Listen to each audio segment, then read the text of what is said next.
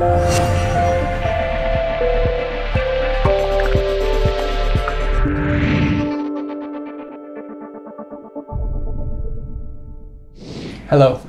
my name's Jacob Booth, and today I want to talk to you about voiceover. When to use it, how to use it, and why we decided to use it when everybody says that you shouldn't use it. And God help you if you use voiceover in your work, my friends. God help you. It's flaccid, sloppy writing. We were hired to film a customer testimony for an insurance company, and this seems like a relatively easy job. You just put a camera up, a few lights, but it's deceptively difficult to make it authentic, make it believable. Why should someone watching this person tell the story believe in what they're saying? Why should they believe all of these good things about the company? And that was especially the problem with this testimony. A painter got into a car crash and it took 12 years to recover. The testimony is written from his wife, who had forged such a great relationship to the insurance company that she said she was, at the end of the recovery, she was sad to say goodbye to them. It was more than just a job to them, and they became a part of our new family. We never felt alone. As a letter, it was beautiful and moving, but we worried as a video it would be unbelievable, literally too good to be true.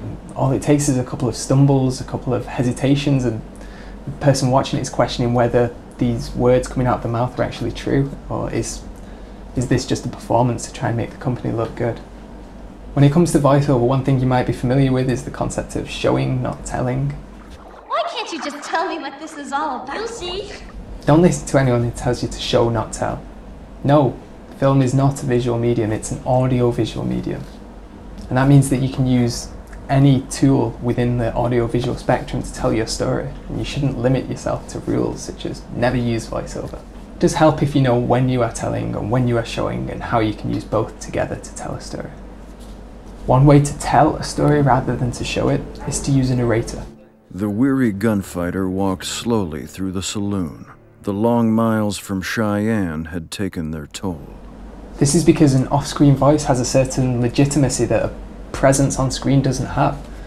You have no reason to question the off-screen voice. You're listening to the story being told and you're taking it in. For the Henderson boys were waiting in the corner to kill him for the $200 bounty on his head. Is that true? You boys trying to kill me like this voice is saying? No. This is why you need to be very, very aware of telling versus showing, and how much of the story you do tell via voiceover narration. Part of the power of cinema is that the audience brings themselves to the film, and the way they interpret things affects the way they view the film. And if you tell them everything, there's no room for interpretation, there's no room for them to bring themselves and have the film really affect them in a deep way. So in creating a concept for the testimony, we really tried to remove the figure as much as possible off screen. We didn't want the audience to be questioning anything, so we didn't show them anything. My husband took a long time to recover from the car crash. He used to be a fine painter. We painted everywhere we went, together. We told the entire story with voiceover, and we used artist paintings as images to support the story. We ordered the paintings chronologically so that as the testimony progressed, the paintings would get better and better as the artist recovered. In this concept, we were telling two storylines. We were showing and telling at the same time. We were telling the wife's perspective of how her husband recovered and her own interactions with the insurance company. And we were showing the husband's own progress as he got better and better. And we didn't need to tell any specifics. We didn't need to say that after year 2 he could stand unassisted, and after year 7 he could leave the house on his own. When you are showing a story, not telling, it's enough for the audience to bring their own interpretations to what you are showing them and discover the story for themselves. But the upward motion of recovery is implied in the progression of the paintings, and long, long struggle is implied by the duration, the years ticking by as the paintings progress. The strength of the voiceover track is to provide commentary on what is happening in the visuals. And this is why it's a wasted opportunity to just say what's happening on screen. Far better to add insight, perspective or contrast to the picture. As the late, great cricket commentator Richie Benaud said, "Don't talk unless you can add to the picture." Don't bother looking for that, let alone chasing it. It's going straight into the confectionery stall and out again. In our concept, we are adding to the painter's journey by showing his wife's perspective. Slowly, slowly, my husband became more like his old self. With a lot of help, we started to see a little part of our life before the accident returning. Perspective is hugely important in film. Think of the difference between theatre and cinema. In theatre, you have the whole scene happening in front of you. You can choose which part of it you can look at. You can look at this person moving around here, you can look at this object being moved in the background, you can try and watch what's happening off stage. A film uses techniques such as close-up and shallow focus to draw your eyes to different things at certain times.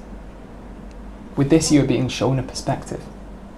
When using a voiceover to add to an image, think about what effect that has on the way the audience relates to the image. You can add a reflective atmosphere by having the narration come from the future, looking back on the events of the past. So I let her have it straight between the eyes. She didn't fool me for a minute, not this time.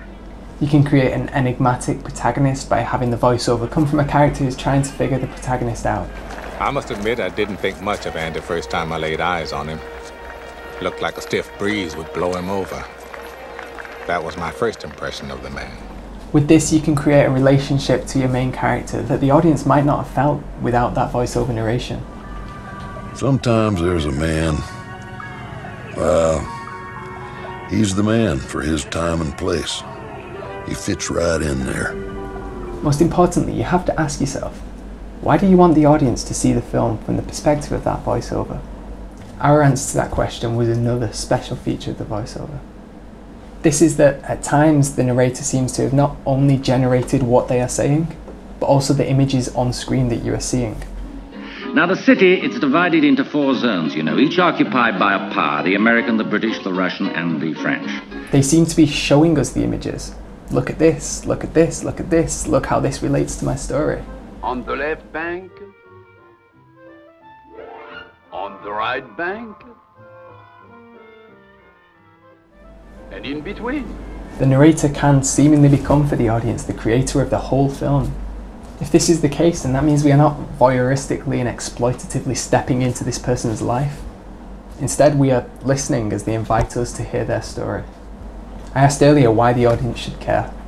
They care because they are being invited to. They're being asked to listen to my story. Here is my story. Here are the paintings that my husband painted. Come and listen as I tell you the journey that I went through. He used to be a fine painter. We painted everywhere we went, together. Because of the way the audience understands voiceover, they are no longer listening into a conversation. The voiceover is talking directly to them, showing them the pictures and telling them a story about them.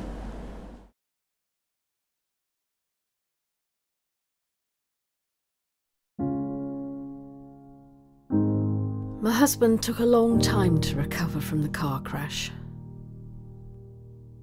He used to be a fine painter. We painted everywhere we went, together. The human spirit is a miracle. Even after a massive head trauma like his, he never lost his passion. But I could see his frustration. There was something missing between his head and his hands. Bit by bit, I saw it begin to come back. I left my job so I could always be there for him. Still, we needed near constant support for over a decade. There was no option.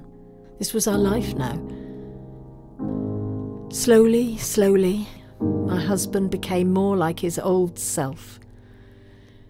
With a lot of help, we started to see a little part of our life before the accident returning. We were looked after incredibly well. It was more than just a job to them, and they became a part of our new family. We never felt alone. They supported us, gave us advice, and ensured we always had the best care and assistance. I can surely say that we would never have got our life back from the car crash without the work of KLS Law. It sounds strange to say, but they've been such a huge part of my life that I'm sad to say goodbye. Though I'm certain we'll stay in touch. knowing as I do that they will do everything they can to help my family.